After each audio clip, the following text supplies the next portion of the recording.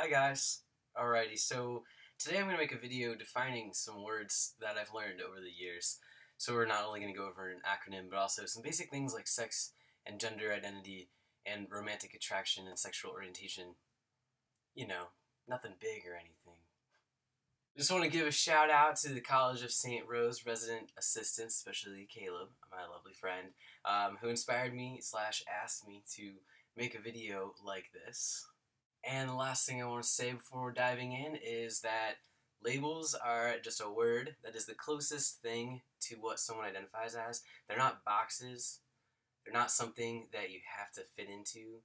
They are just words that define communities, that define an overarching feeling, but everything underneath that overarching feeling is different and unique. So if you get what I'm saying, labels are pretty fluid. So when I say something about a label, that's just my definition of what I've learned from speaking with people that have that label, but there might be someone who feels entirely different that labels themselves that way. So by no means is this a dictionary video. Alright, so first let's tackle the acronym LGBTQIAP. There is more to this acronym. That's why you usually see LGBT++++++++++++++++++++++++++++++++++++++++++++++++++++++++++++++++++++++++++++++++++++++++++++ but these are just the first little chunk that I'm going to define. Well, the L stands for lesbian, which is a woman-identified person who is attracted to other women-identified people. So the G stands for gay, a person who's attracted to other people that have the same sex or gender identity as them. So a man attracted to other men, a woman attracted to other women, a trans woman attracted to other women, a trans man attracted to other men, a gender fluid person attracted to only other gender fluid people.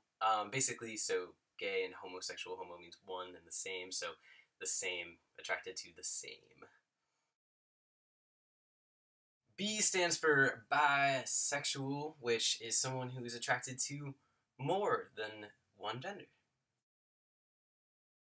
So T stands for transgender or transsexual. Transgender is an umbrella term for someone whose psychological gender identity, which is in your minds, does not align with what they were assigned at birth. So typically female-born persons are assigned a gender identity of a woman or a girl, and male-born persons are assigned a gender identity of a man or a boy. I personally define transgender as transcending the gender that one is assigned at birth. I consider transsexual to be transcending sex, and the complicated thing about transsexual is it does fall underneath the transgender umbrella, and people who identify as transsexual, that is a self-identifier, so is transgender. It's something that you elect if you feel like it applies to yourself.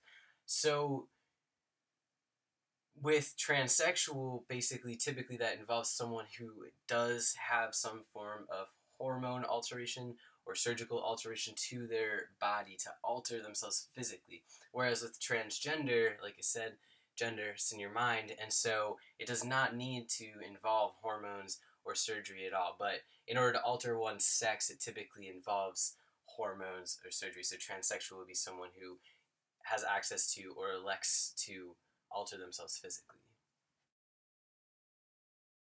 The Q could stand for queer or questioning. For queer, it's sort of an umbrella term like transgender. A lot of people will choose the word queer as a label because it's more fluid and it encompasses all of this acronym and beyond. Basically, queer just signifies that you are part of sexual or gender minority, and that is what you identify as. Queer can refer to not only your sexual orientation, but also your gender identity. Questioning is similarly, it can refer to either your sexual orientation or your gender identity. It just means that you're in a phase of questioning, who you're interested in or how you identify or what your gender identity is. And questioning can last from a few days or a few hours to years and years and years. Someone could question it for their entire life, and that is completely valid and completely fine. I mean, we're all still learning. So it's basically just a term to say I identify somewhere in here, but I'm just not really sure yet, or I am questioning this choice of a label that I originally had. It's very fluid in that sense. The I stands for intersex, which refers to someone who is born with ambiguous chromosomes or sexual anatomy, either internally or externally, that did not align with the doctored standard male or female. Intersex is something that can sometimes be seen physically, but a lot of times cannot be seen physically, either until puberty or ever. Some people will go their entire lives living with an intersex body and not even know it. So basically what intersex refers to is this natural variance that we have in this world. Like, for instance, there's no way that all of us are going to be born standard or typical male or female because there's so much biological variance in our bodies in all sorts of other ways. So unfortunately, because society has sort of deemed these two standards of male or female in these boxes, there needs to be a category for people who don't fit into that, and that would be intersex. But the most important thing to know is that being intersex is by no means a deformity. It is just another representation and manifestation of our natural diversity when it comes to our biology. The A stands for asexual, and it is someone who experiences very, very minimal or no sexual attraction to others. And lastly, the P stands for pansexual, which refers to someone who is attracted to a person regardless of their gender. You might be asking, what about the A for allies? Well, my friend Caleb describes allies sort of as the cloud at the end of the rainbow, the cheering squad, the awesome support system that the LGBT plus acronym really needs in order to get further in our desire for equality, for acceptance, and for education. Allies are educated and supportive people who are absolutely crucial to the movement but are not a gender or sexual minority themselves. So now I'm going to discuss a little bit just about the basic definitions of sex, gender identity, gender expression, sexual orientation, and romantic attraction. Because sometimes it gets a little bit confusing, like why is the T on the LGB? Because transgender is referring to gender identity and lesbian, gay, bisexual refers to sexual orientations. Well, similarly, intersex is part of the acronym, and that refers to biological sex. And like I mentioned, queer and questioning can both incorporate either sexual orientation or gender identity or both. So it is a little bit confusing, and the way I see the acronym is that it is an acronym for gender and sexual minority. So it's important to know the differences between these categories and words because it's important to realize that these things exist independently. They in no way need to overlap or align. They're all different parts of ourselves. So here's how I define these things. So sex is a medical term that designates a certain combination of gonads, reproductive organs, secondary sex characteristics, and hormone balances. It's biology. Sex is medical, it's biology. Common terms for sex are male, female, and intersex.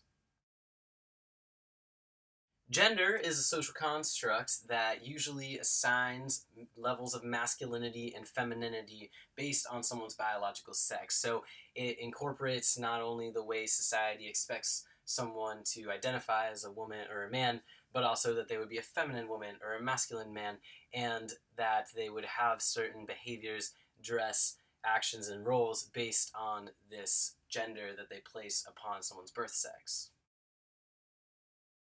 Gender identity, on the other hand, is one's inherent sense of self, and it's their sense of self as being a man, a woman, or otherwise, or anything else in between or outside of that. It is totally internal, thus it cannot be seen. It is different than someone's biological sex because it's their sense of self. It's so internal, and it's just knowing one's core gender. It's psychological. It's in there.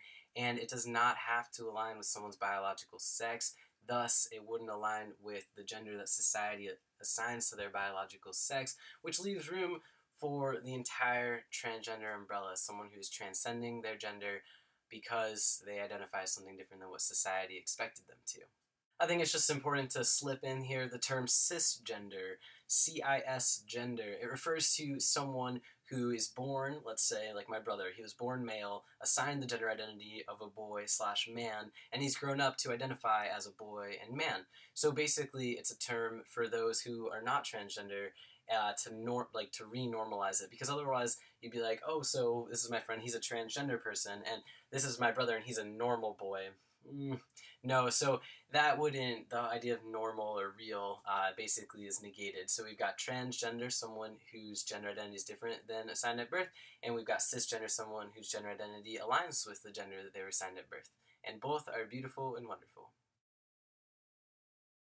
Gender expression is the way that someone may dress, act, behave, cut their hair in order to express their internal gender identity. Sexual orientation describes the way that someone is sexually attracted to other people. So, for instance, lesbian, gay, bisexual, and asexual are all examples of sexual orientation. Romantic attraction, on the other hand, is the way that someone is emotionally attracted to other people in a romantic and emotionally connected way. So that could be different from one's sex life and sexual orientation, who they're attracted to sexually. They could be attracted to other people in an emotional way. And so they sometimes align, they sometimes don't. Like I said, with sex and with gender identity, sometimes they align, sometimes they don't. But it's important to know that there is difference there. I think I just want to end this again by saying that this is the way that I've learned these words and interpreted them, and the way that I express them to others. However, like I said, they differ from person to person, and by no means should you take this as fact. Also, and most importantly, since I just went over sex, gender, gender identity, and gender expression, and sexual orientation and romantic attraction, I just want to reiterate that these are all things that exist independently from one another, but they hopefully can coexist peacefully inside all of us to make up our identities as a whole. And so thank you for listening to this video. It's just sort of a little 101, and I hope that it has helped in any which way. And if you've got any modifications you want to make to it or comments about it, please just leave them below and definitely take a look. So have a wonderful day.